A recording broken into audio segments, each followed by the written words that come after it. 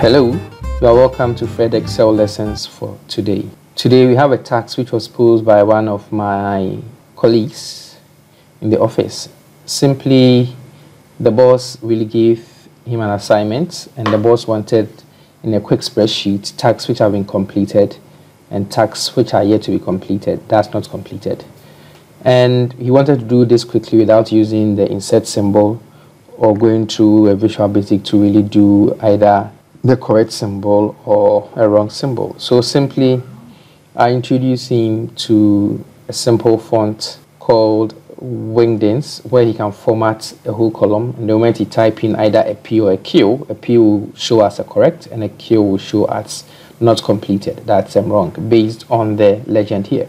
So to do that, we select the column we are interested in, where we want to, or the status, and we go in to our font and go and look for Wingdings. We are interested in Wingdings 2, so look for Wingdings 2.